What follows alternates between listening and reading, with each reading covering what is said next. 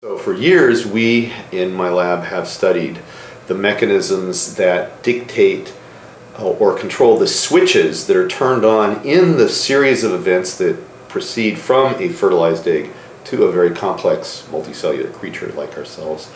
We've been studying the molecular switches that tell cells to follow one particular route or another route, because you start out with one specified cell type, that is a fertilized egg, and it needs to become hundreds of many different cell types. So the ultimate cells have each followed very complex and different trajectories emerging out from that single cell. Each one of those trajectories is controlled by a switch. You can think of, in fact, like a train going down a railroad line, and if a train divided into multiple trains and kept doing that until there were many, many different trains, there have to be decisions at many points along the way to switch tracks. And so we, for years, have studied those tracks, how those switches occur. That's been a dominant theme in developmental biology for 100 years. So in the last 5 years or so, my lab has been studying the processes that control a cell's commitment to being a certain cell type. This was many years ago. We discovered that we could reprogram cells from one state to another. Cells that were going to become skin, we could turn them into intestine.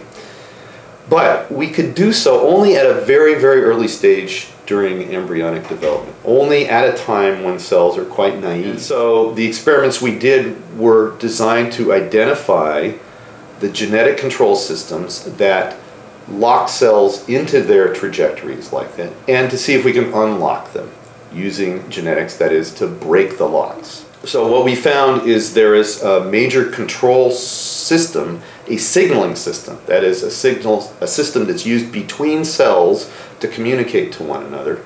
It's called the notch signaling system. It's been studied for many years in the context of development. But what we found is it does something special.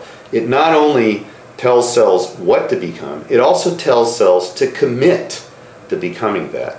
It locks them into their developmental trajectories. The curious thing about our study, I think, as well, is that when cells get that notch signal early on, they get it early on, they remember that many generations later. Cells divide and divide and divide, and the great grand descendants of a cell that has gotten that signaling information remembers that it got it, and it remains locked because of the information it got from its ancestors. If we can prevent that lockdown, if we prevent that signal, then cells many generations they don't remember that they got that lock, and they can switch many generations later. So that's the fundamental conclusions of our story. If we need part of our heart replaced, or if we need part of a kidney replaced, or a whole kidney, we now have control over the switches that allow us to switch cells that are growing in the lab over to, for example, becoming a heart or becoming a kidney. I'm not saying that we ourselves made heart or kidney cells, but we have